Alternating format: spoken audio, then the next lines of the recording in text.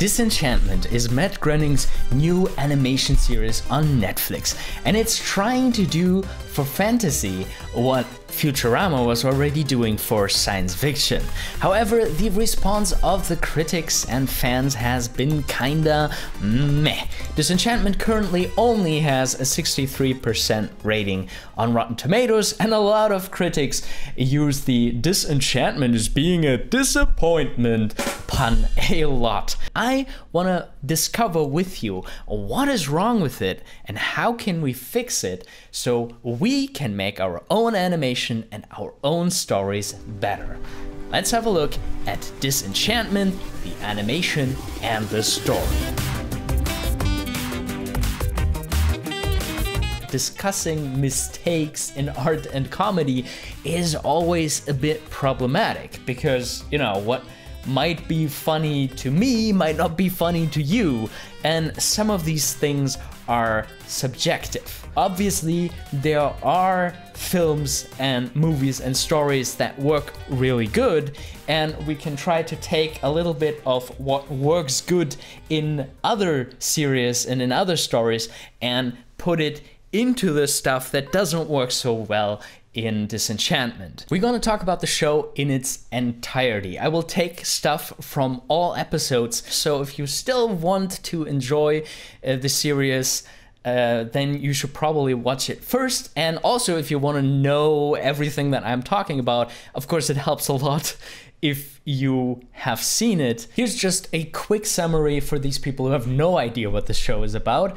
Disenchantment is following Princess Tiabini, or Bean for short, and she has an overprotective father, the king, who doesn't let her explore the world and find boys or men to have relationship with. No, he has his own plans of how he wants the princess to be, but Bean is meeting her personal demon Lucy and an elf who left the elf country because he was being tired of being happy all the time, and they are getting thrown into a bunch of different situations. One of them being that the blood of Elfur the elf is one of the ingredients of the elixir of life that the king would like to have. First, let's have a look at the stories of Disenchantment.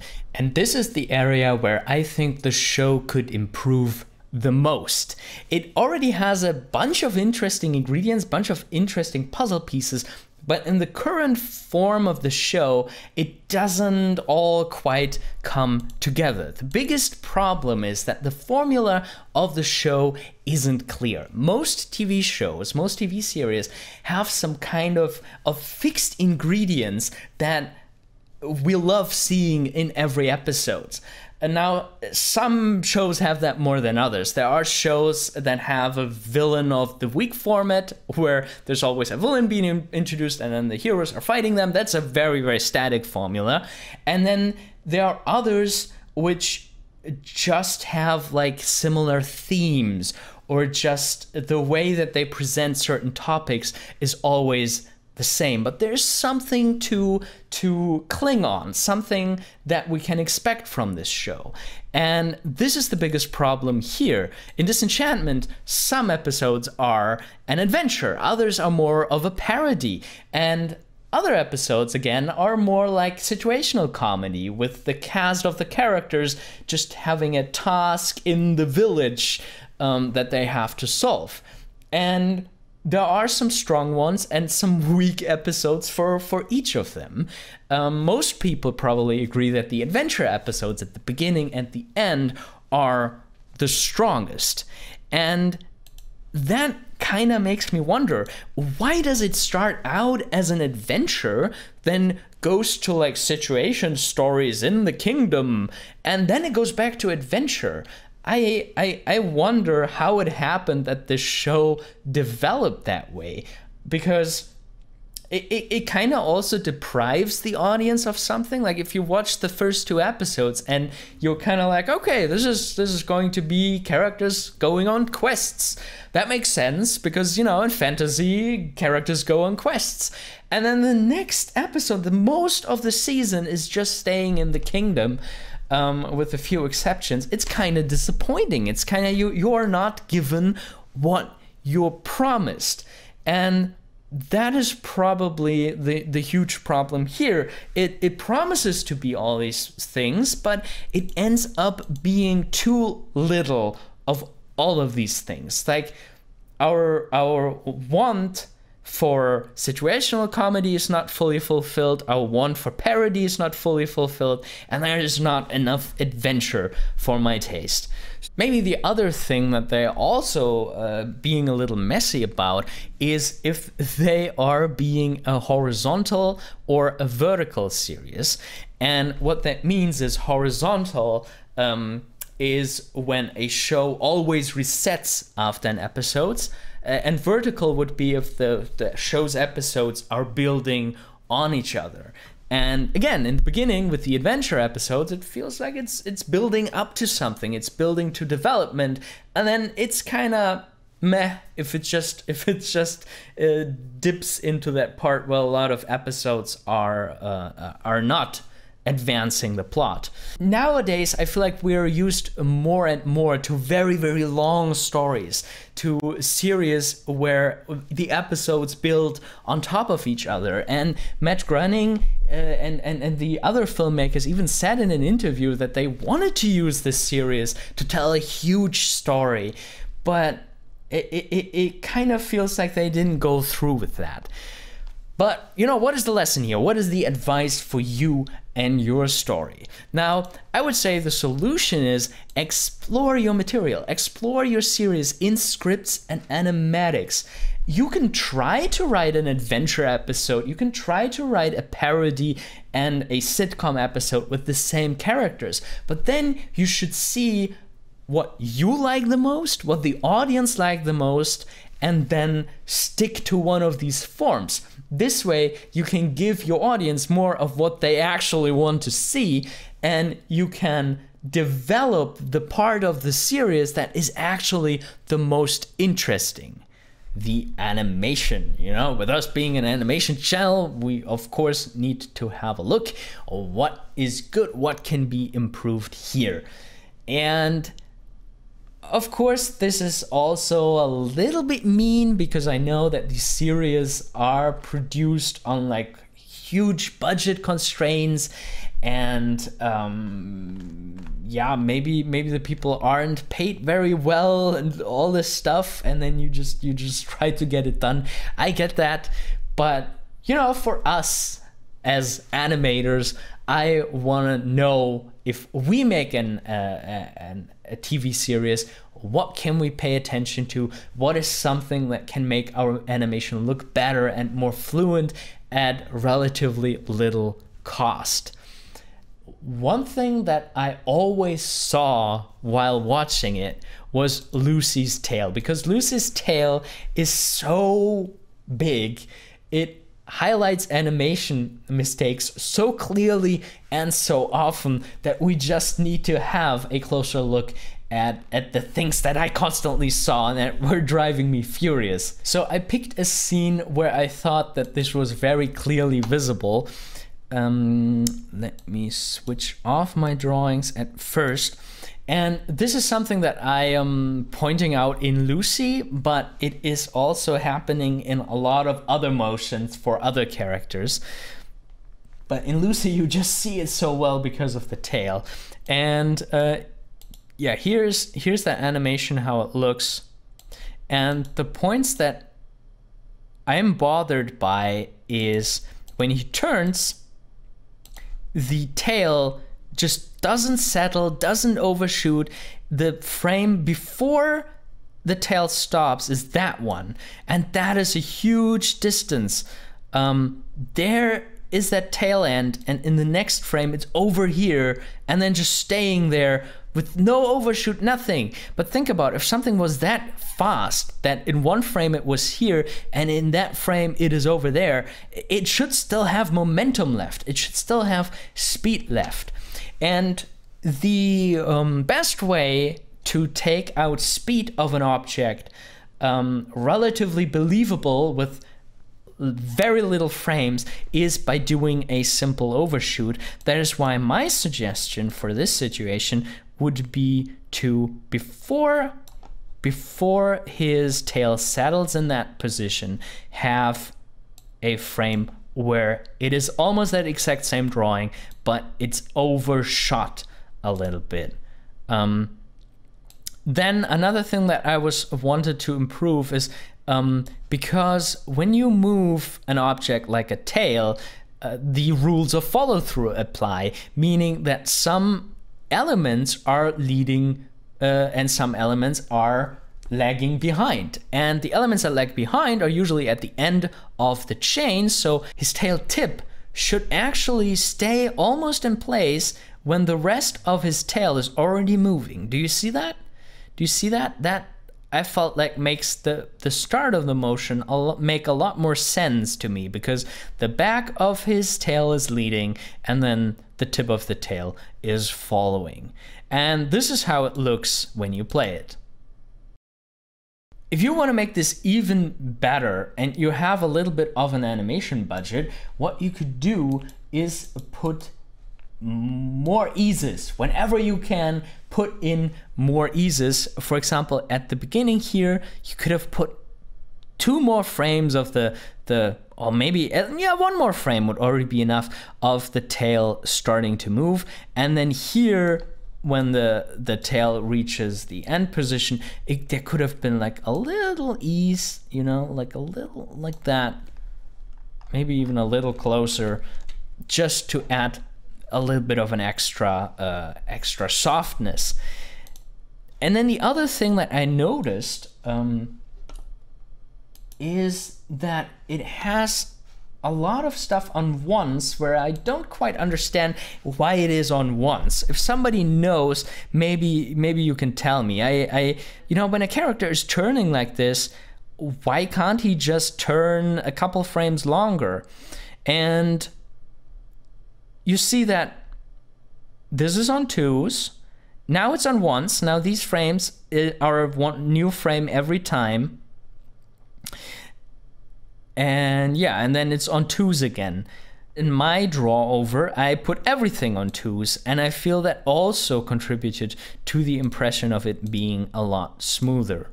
What I noticed in Bean's head turn here is that it's very robotic. You see, there's no arc. She's just turning like a stiff robot. There's no arc, there's no follow through and overshoot in her hair. So what would I do to improve this?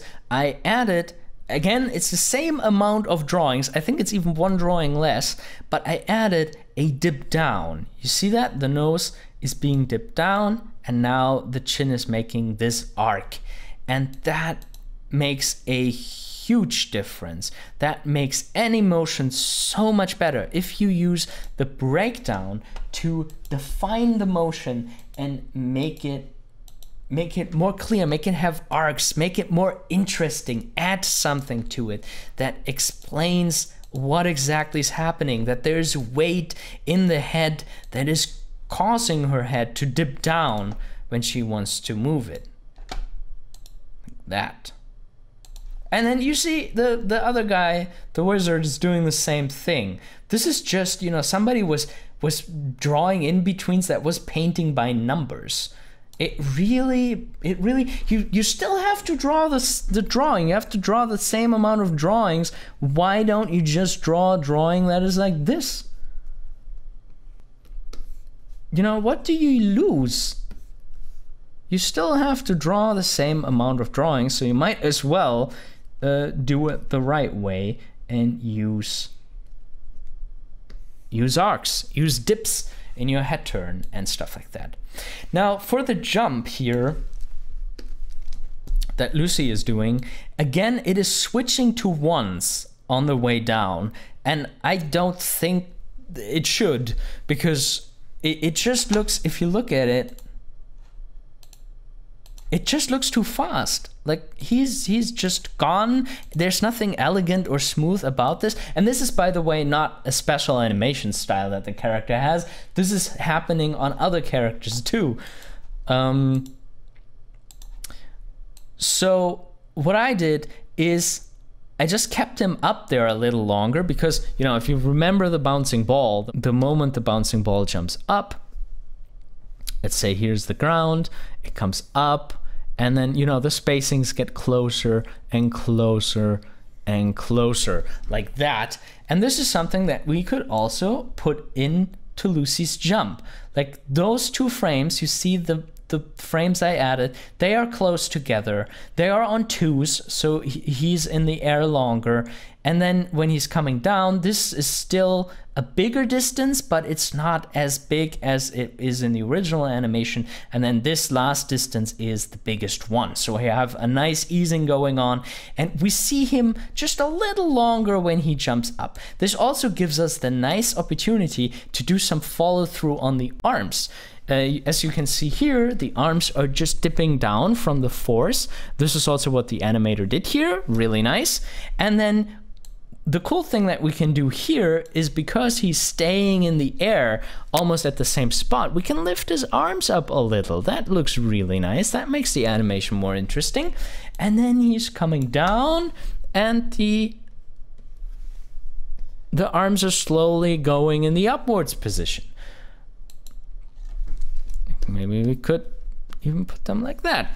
And this gives you a lot smoother, a lot more clearer animation, where you don't feel like it's going too fast, and you actually have time to see Lucy in the air coming down, and his tail feels more elegant that way too. And again, I'm using the same amount of frames. I hope this gave you some ideas what you can do to boost the quality of your own animation with the same amount of frames that it would take to make a bad animation. So what is there to say about the cinematography of Disenchantment?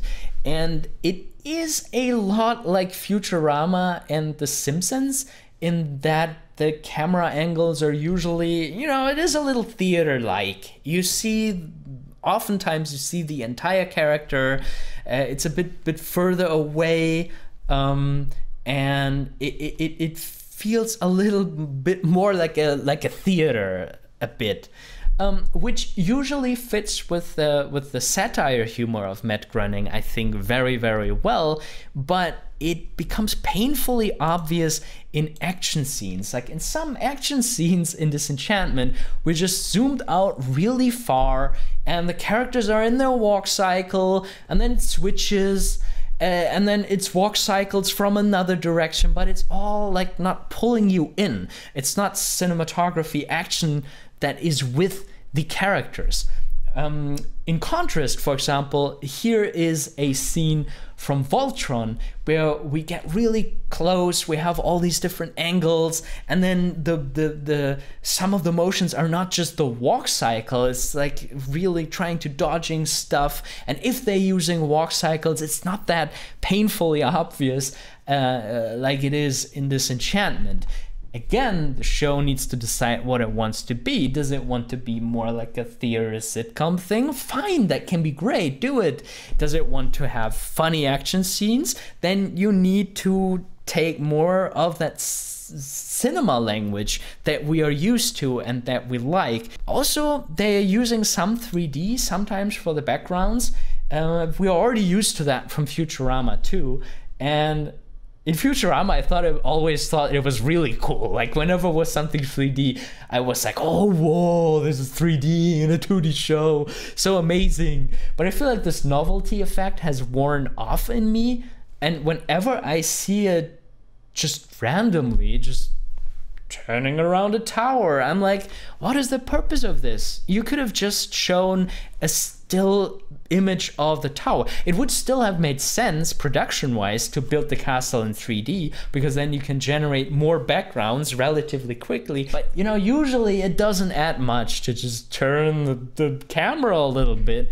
And in fact, in the last episode, I think it sometimes even pulled me out of the I wanted to know what was going on between Bean and her mother, but then there was like this spinning tower in between, and I really didn't need it. I wanted to get back to the characters as fast as possible. I knew they were in the tower, so just show me a picture of the tower. And yeah, what is the lesson here? Don't move the camera if you don't have a reason. It's always a good lesson. And but generally it can make a lot of sense to produce 3D assets for a 2D show, because you can generate different camera angles very quickly and reuse this 3D model many times. Yeah, so I'm not completely against it. I just felt like it wasn't used right. It was maybe a bit overused. Next up, let's have a look at how they do character development and the setup in Disenchantment. Well, one of the things that kind of stood out to me pretty early on, that it felt to me like Bean was Leela, Alpha was Fry, and Lucy was Bender from Futurama. This is not true in all episodes. I mean, they do show some other character traits, but it is kind of interesting how similar those characters are. And this is not necessarily a bad thing. I feel like a lot of filmmakers and storytellers, they have favorite character types, favorite story types. What I think is actually problematic is that there are a bunch of stale setups in the episodes that make the stories kind of predictable. For example, it starts off with this classical wedding plot. A woman gets forced to marry a man that she doesn't love. That's a thing that we have seen like 1,000 times before. And I know in the end they try to push it to like absurd extremes and put some craziness into that. But I feel like that all comes up too late. Like when the episode starts and I realize it's a wedding plot. I don't know. It doesn't hook me as much as it could, I guess. Which isn't to say that you should always avoid these plots. For example, I felt like the Disney feature film, Pixar feature film Coco, always has also had a very, very stale setup, something that felt very predictable and very like, oh, I've seen this before. But then how the extents that they go and the direction that they take it is refreshingly epic and big and new. And you can take a concept that we have seen before and make something interesting out of it, but it just feels like it isn't happening in Disenchantment. There's also the diplomacy episode where Bean becomes an ambassador, and you just know right from the beginning that she is gonna screw it up.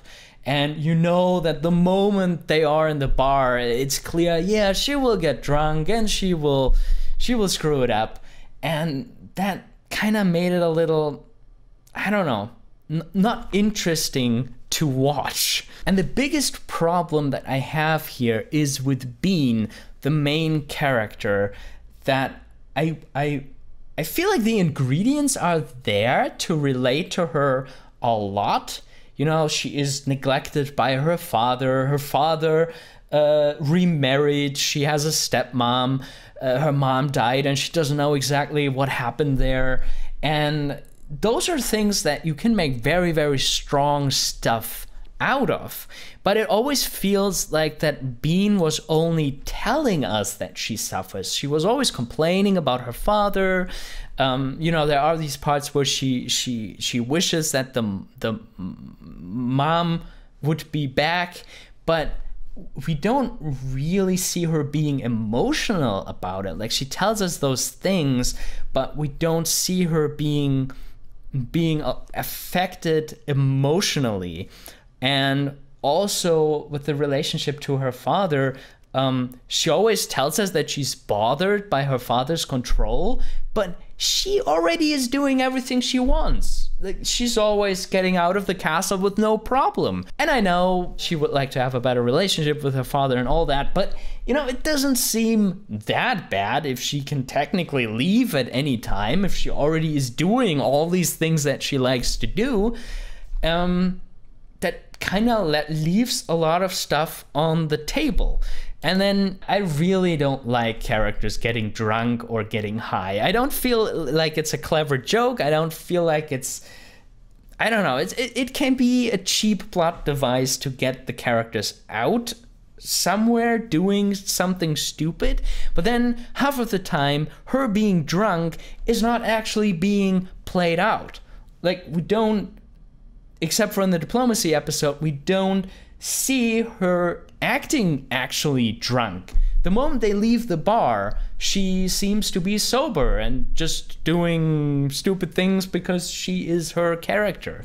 And the moment that I realized that you can do this differently in a brilliant way was actually when I was watching Netflix series Maniac.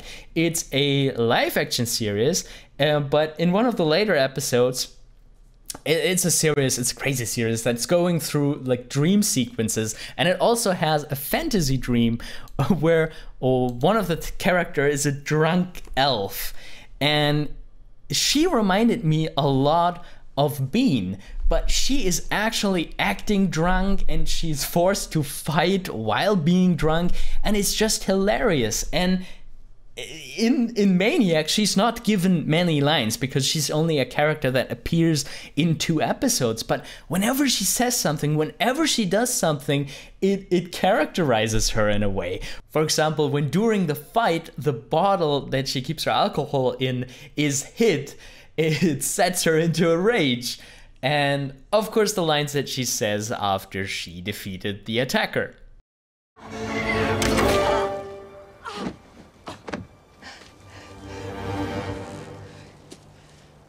My greatest triumphs always go unwitnessed. All in all, what I think could have solved a lot of the problems that Disenchantment has is to maybe show how the conflicts begin, start earlier. I think it would have been interesting to see Bean's reaction when her father told her that she gets a stepmom, that he wants to remarry.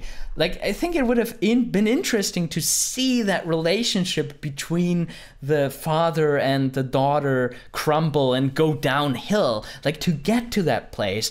And that could have maybe given us some very serious emotional scenes of Bean feeling abandoned. And I know that sounds very dramatic, but I really feel like you could do this in a way that is both seriously dramatic at times, but also incredibly comedic and fun, because tragedy and comedy are really, really close together. A little postscriptum I recorded a day later. I definitely don't want you to think that you need to start like super early with the childhood of your protagonist. Definitely start your story as late as possible, but what I was missing in Disenchantment is stuff actually developing into a problem that then needs to be solved. And that is usually done during the exposition of a story, you know, that a problem starts, that a situation becomes so bad that it can no longer be ignored, that something has to be done about it. And I was missing these kinds of developments mostly on the emotional level. Like, sure, there are situations appearing, but I want to see more how a character gets forced into things emotionally and how things get worse for a character emotionally, because there's not a lot of these things in there. I feel like we don't really get a lot of this loneliness that she has. Like, I feel like that element is there hovering over everything, but it's never really played out. That even if she is with a man, it's not the right one, and she's always feeling lonely. And maybe we could have taken some time for that, and even dragged it out that she meets Elfo and Lucy like 1 or 2 episodes later to really see the contrast. And then there's Elfo. I read many times that people were annoyed by this character, and personally I liked him okay. I actually really loved the setup of a happy elf being sick and tired of being happy, wanting to be unhappy. I thought that was just a clear and interesting concept. Unfortunately, they abandoned that pretty early on for like a generic, he has a crush on the beautiful girl plot, which we have seen a million times before. And I don't know, they use it to some good extents in the episode with the giant lady, but I just felt like it wasn't really adding anything that was necessary to their relationship, or that was something new, something that got me excited about these characters. The thing with Lucy is that I really like the character. I like the character design. I like many of the lines that he says. I like that he's kind of this classical devil character, but I feel like story-wise, setup-wise, they didn't use him to the full extent. One very obvious thing that they leave on the table is that Lucy could have changed Bean's world. Bean could have been a boring princess in the beginning, and then because of Lucy, she could have turned into this out-of-control princess. I don't know, I feel like this setup is so obvious that the filmmakers must have talked about this and deliberately decided to not do that, to have Bean already be out of control and to give her a demon whose task it is to make her out of control. But what is that supposed to be? Is that supposed to be a joke? Am I supposed to find that funny that the demon's work is already kind of done with her? I mean, Lucy sometimes pushes the limits on how out of control Bean goes, but it feels like they could have made some interesting stories of, you know, the princess going more and more corrupt over time. At first I thought they didn't want to do that because they wanted to do it with Elfo. They wanted to have Elfo to be the happy, sane, normal character and then take him darker and darker. But he also is like completely corrupt after 2 or 3 episodes. He already is almost as bad as Lucy, and he's kind of like, I don't know, there's Bean in the middle, and there's Lucy being really evil, and Elfo just being, I don't know, not that good. But I feel like this setup could have been a lot clearer. There are some episodes where this is very clear. For example, in the diplomacy episode where Lucy is trying to get her to drink and Elfo is trying to stop her. That's a setup where they clearly have a person in the middle, and then we have an angel and a devil. But they don't do this consistently, and they don't do this to a really, really interesting and surprising extent. I have to say, though, that I really like the voice actors. The way they say lines really gives texture and some deepness to it. For example, just listen to this. When in the course of human events... No, that's stupid. Stupid. Love is... Oh my gosh, I can't do this. I'm never going to be able to do this. I've known a lot of writers. Most of them go to hell. And the one surefire way to unleash your creative juice is with creative juice. I just love the delivery that the 2 actors are doing there. Really great. One thing that really bothered me in the setups is that they set up a lot of the things very, very late. Bean's half-brother is introduced when he's needed. Like in the first episodes, we don't know that she has a half-brother, and then when it's needed for the diplomacy episode, there he is, and he gets a lot of lines, and that kind of, I don't know, it feels weird in a serious when you only introduce stuff right before you need it. The other thing was that crystal ball that later is used a lot, but it gets introduced halfway in the season. In a lot of the early episodes, if the characters knew that such a thing exists, they also would have asked it for advice. So it's kind of weird that you have these episodes with characters having problems not using the crystal ball, and then after half of the series, they have problems and now use the crystal ball, ask the crystal ball. I think it can be kind of fun if you introduce us like casually in one episode, maybe use it like for a joke or like a little story element, and then gradually increase the importance for what it was actually needed. Then what I wanted to see a lot more of were actual consequences to things that happened. One of the most weird things to me was when in the diplomacy episode, the neighbor country declares war. They declare war. They are at war now. And then in the next episode, it's like everything is normal. Maybe that was supposed to be a joke, but I feel like you could have made an even more interesting joke out of it with maybe, you know, the people in the castle still having their normal life, but the normal people suffering and being at war. Like that could have been something interesting with a little bit of a satirical touch. And sometimes there are consequences that are just the most meaningless things. Like in one episode, the witch's gingerbread house burns down, and then in another episode, some other characters revisit the house and it is burned down. I thought that was an interesting touch, but that is nothing that makes an episode actually that makes an emotional connection, that makes emotional stakes. It's just like, oh, I burned down, cool. But in areas where I was wishing for consequences, where I was wishing for development, the development was just not happening. I thought that was pretty weird. They also constantly hint at a big mystery being around those characters, but for the longest time it's not leading anywhere.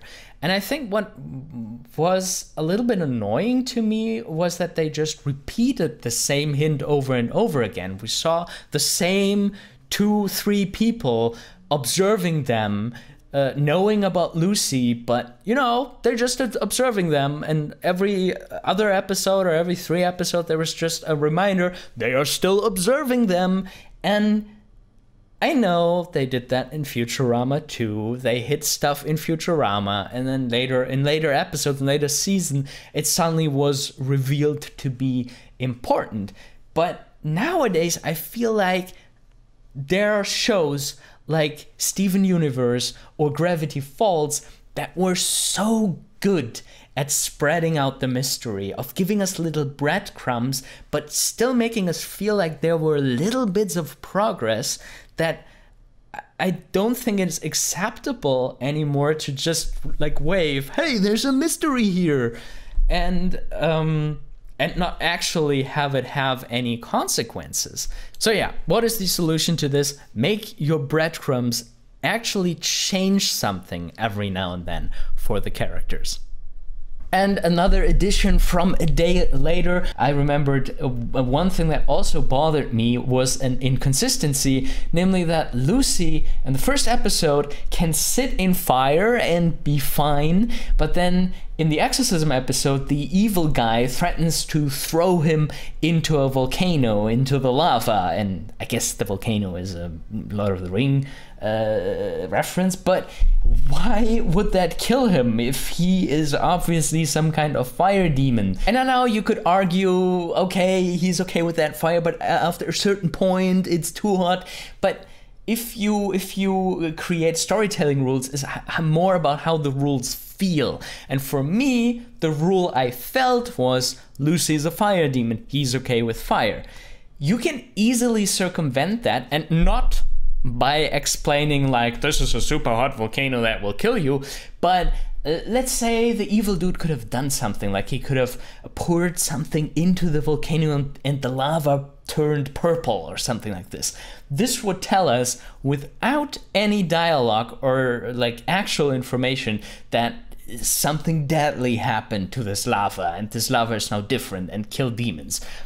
I think that would have been nice to avoid the inconsistency. I just feel some more clearly set out rules for what can and cannot happen would help us.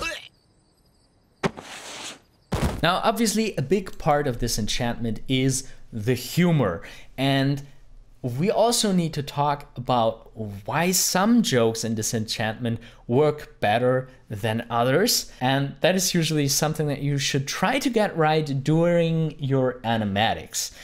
Time your animation, time your story, watch it with friends, watch it with colleagues, with other people, and try to see if they are laughing at the right spot, you know, and if they're not, you need to change something, maybe use a completely different joke, cut the joke out, or just try to make the timing better. Usually like a little bit of a pause can go a long way, but there's also something awkward if you make a pause too long. Then it feels like you're expecting the audience to laugh, but that can be really sad if your audience isn't laughing. But I have to say, the jokes that I liked the most in Disenchantment were the jokes that were very visual. There was an amazing joke right in the first episode where Elfo is meeting that troll or giant or whatever it is in that war sequence, and he's putting that dagger into his eye. And I thought it was just brilliant when the troll just randomly, like a lot of miles away from where they first met, when he suddenly reappears. That was just funny, and that was a brilliant joke told without any words. Please only use words when they're absolutely necessary. And there are moments where they're doing it perfectly. For example, the pig's blood scene, where they're trying to squeeze the elf blood out of Elfo because it has magical components, but there's not enough blood, so the king wouldn't let them go. And what they do is they hook up a pig to deliver a lot more blood. And when they cut to the next day, you see this. I must admit, the quantity of blood exceeded my expectations. So, Elfo is free to go? For now. Looks like I picked the wrong day to wear sandals.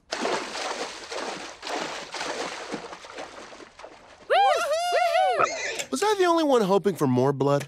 So what they do here, they perfectly work with visual comedy, and then when they don't get any further visually, they top it with some fun dialogue snippets. I really wish the show could have had more of these moments. There's a kind of visual comedy that I didn't wish for in this series. Like, what's up with these Scottish kilt jokes that are happening, I don't know, 2 or 3 times in this series? Why are there Scottish people in this fantasy world? But yeah, another problem I had whenever it tried to be a bit of a parody, I feel like the parody elements were very superficial. Like, hey, here's the throne from Game of Thrones.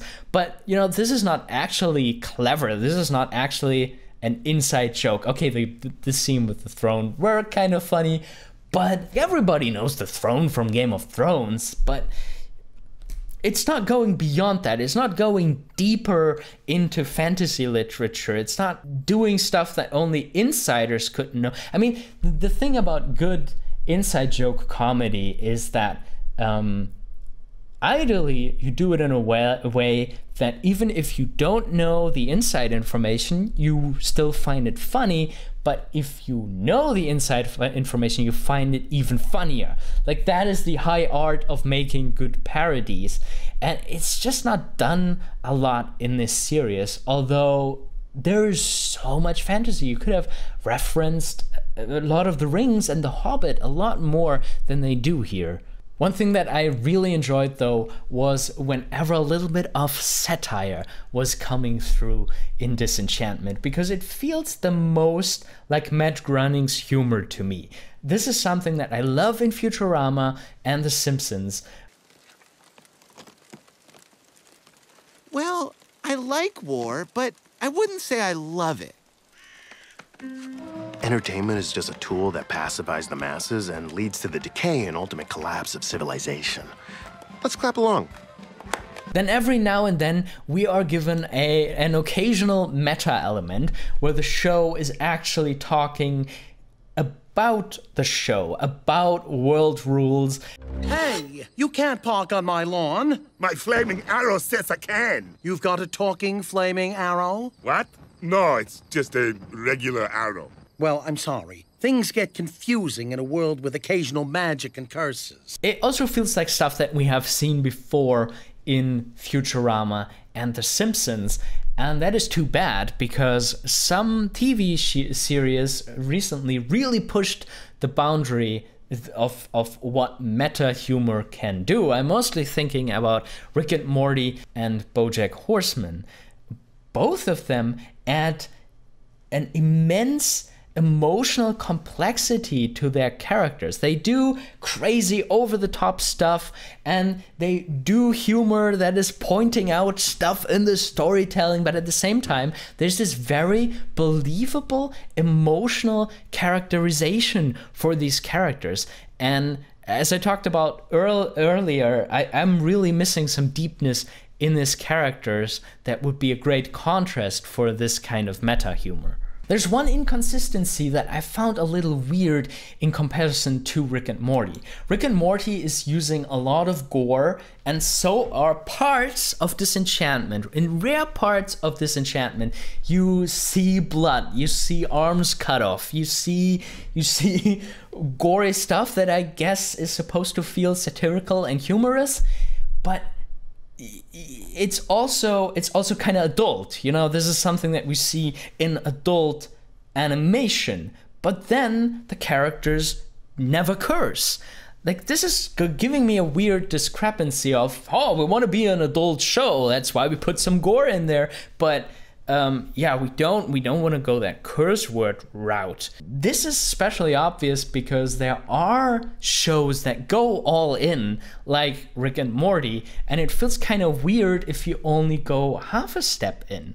And personally, I wouldn't have missed it if they didn't do the gory stuff. Like, just that, to me, it would have fit more if they wouldn't have done the gory stuff, because then it was a more pulled back, a more classic kind of comedy, and then I wouldn't have compared it as much to those brilliant meta shows that are doing the gore and the meta humor a lot better than Disenchantment does. What is the lesson in here? Well, once again, pick one tone and then go with it. If you want to do satire, great, do a lot of satire, make every sentence that a character says revealing and pointy and showing something about human nature. If you want to do gory, dirty, dark humor stuff, do more of it. Do more jokes like that. And yeah, personally, I wish they would pick one of those directions and go more in that direction. What do you think of Disenchantment? Did you love it? Did you hate it? Please discuss anything in the comments below. Thank you so much for watching. Keep on animating, and I talk to you later.